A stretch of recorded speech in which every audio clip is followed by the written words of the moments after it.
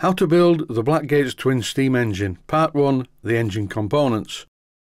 I go up to Blackgates Engineering very frequently because I buy my materials and parts from there.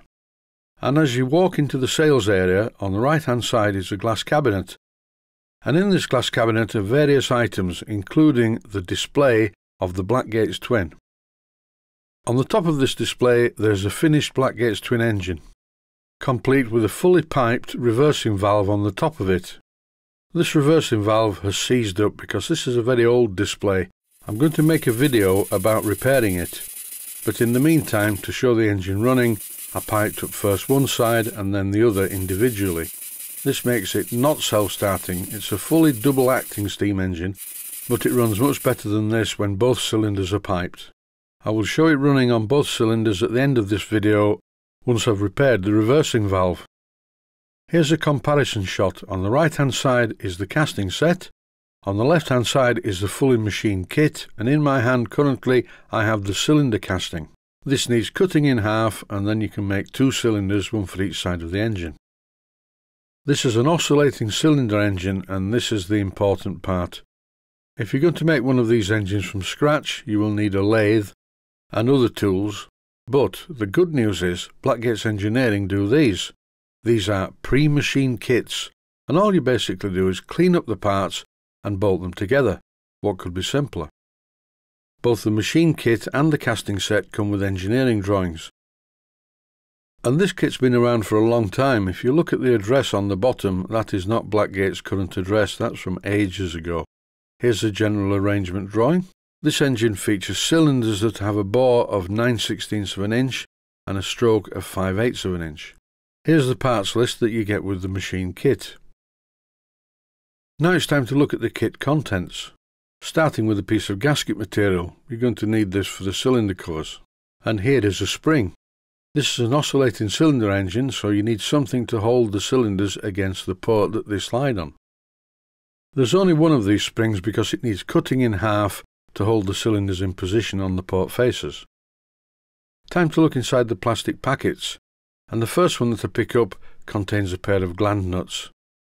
These are very well machined gland nuts, so that's a good start, and these are used to put pressure on the graphited yarn, and this makes it so that the piston rods, as they move in and out of the cylinders, are fully steam tight.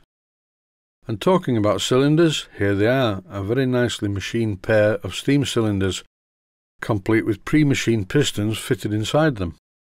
There's a bit of handwork to do on these kits. What I'm doing at the moment is just cleaning off the burrs around the 4 holes in the end of each of the cylinders.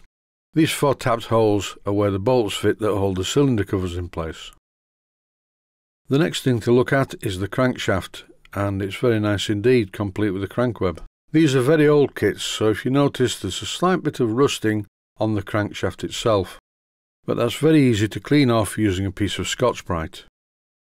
Generally speaking, an oscillating cylinder engine is a very simple engine, but making this component is not simple in the slightest.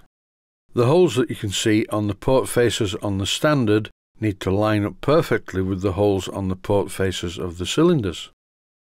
And it doesn't end there. Once the holes have been drilled, and as you see not all the way through, then there are cross drillings. These cross drilled holes allow the steam ports to communicate with the outside world via the exhaust and inlet ports. On the pre-machined kit, the holes have been drilled accurately and have been threaded, ready to take some brass studding to block them off. These kits are machined to a very high standard.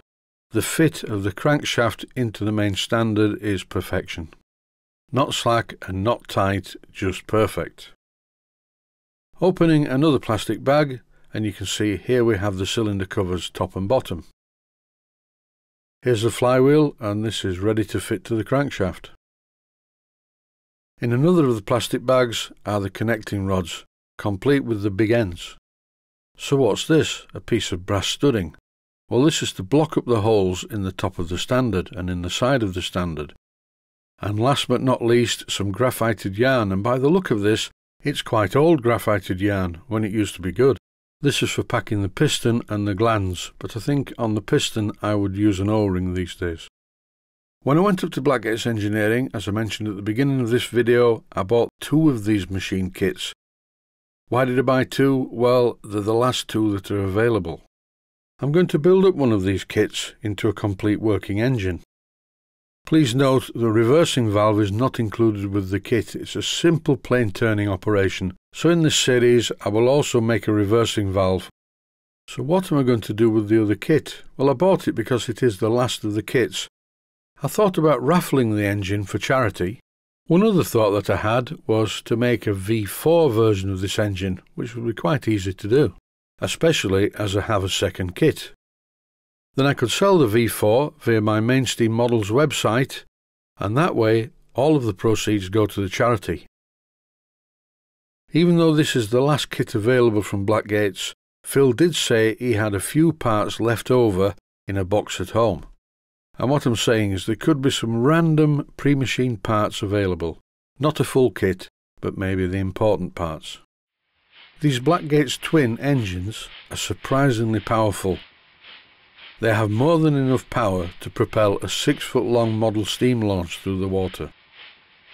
As you can see, I've fixed the reversing valve, so I'm just going to leave you with this video of the engine running. In these clips I've slowed down the video, so you can see in detail how well this small engine runs. That's it for this one. Thanks for watching, and I hope you found it useful.